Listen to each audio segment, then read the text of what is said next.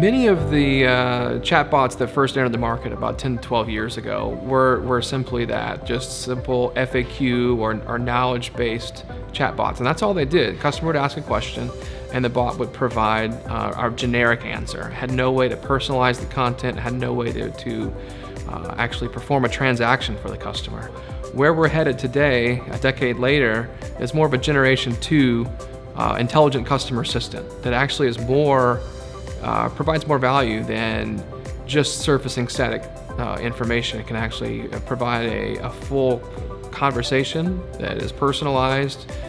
Information about the particular customer can be surfaced and used within the interaction itself, as well as actually transactions can be performed. You can pay your bill. You can get information about your account. You can make changes to your account. You can maybe move your service to a different address. Things that are personal and transactional in nature can be achieved now that were never thought of before.